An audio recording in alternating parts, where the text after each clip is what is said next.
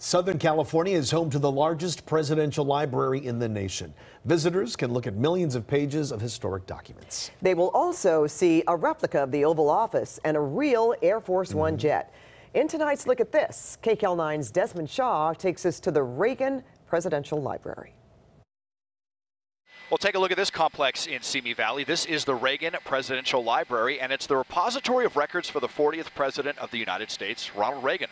Opened in 1991, it's the largest of the 13 federally operated presidential libraries, and high atop a hill, according to the museum's website, it serves as a stand-in for Reagan's famous mantra of the U.S. being a shining city atop a hill. This is also where the President and First Lady Nancy Reagan are both buried.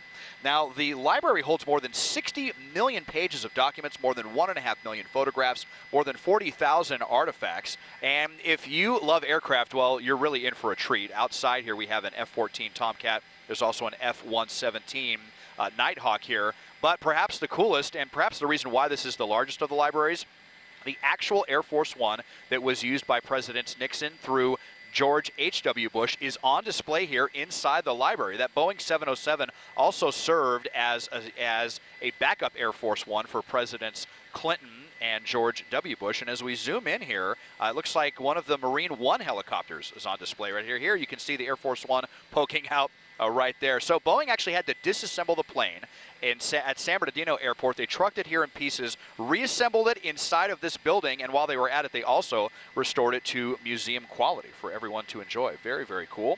And you're also going to find a replica of the Oval Office inside of the library, and there is also a piece of the Berlin Wall here on the west end of the courtyard. Obviously, the Berlin Wall, very much associated with President Reagan as well. There's mostly permanent exhibits, but there's also different rotating exhibits. So you'll want to go to the museum's website, reaganlibrary.gov, to learn more. Open from 10 a.m. till 5 p.m. most days of the year, and parking is free and plentiful. Taking a look at this from Sky 9, I'm Desmond Shaw. And if you'd like Desmond to take a look at something interesting in your neighborhood, just write us at lookatthis@cbs.com.